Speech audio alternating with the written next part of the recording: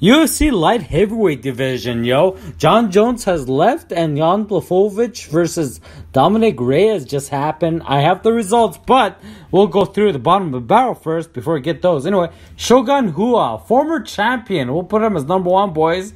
As of right now, though, I'll just put him as neutral because he was a former champion and he's out of it. No, actually, you're cool. He's out of his...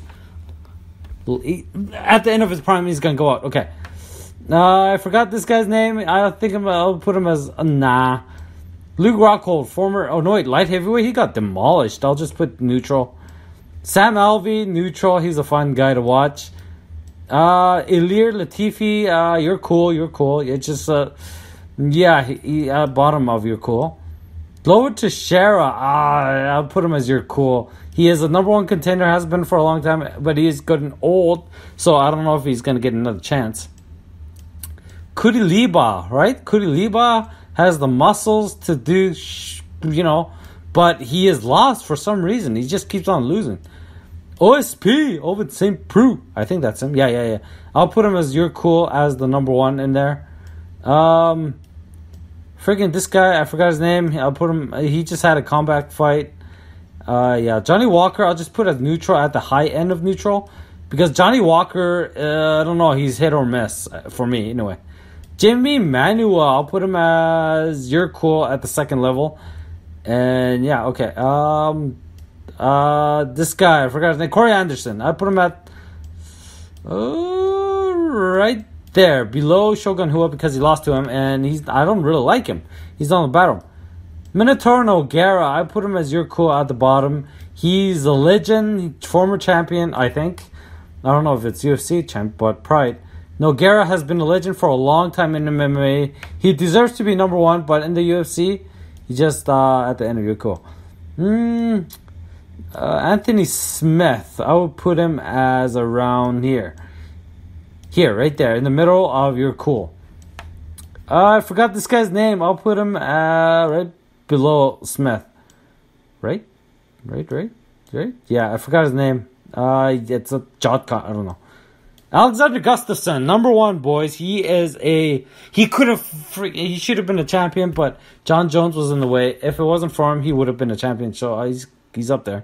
Dominic Reyes is number one, boys. He is a freaking title contender. He just lost to Blachowicz. And it's just a shame because I thought he was going to win, but Polish Power wins it every time. Speaking of Blachowicz, I don't know if this is him. I don't think so, but he's right there. Number one champion as of right now. Thiago Santos, I put him right below Reyes. Thiago Santos is a killer. Knockout artist, and yeah. Anyway. Whoa, Daniel Cormier, number one champion. If it wasn't... He could have been the greatest light heavyweight champion if it wasn't for John Jones. And speaking of John Jones... Ta-da! He is the number one freaking awesome guy. Let's fix this list. I know what to do. Right there. And then, yeah. Just hold on. Let's do that. And do this. I don't know what the hell I'm doing. There's only one reason why I want to fix this list is because of this thing. Just hold on.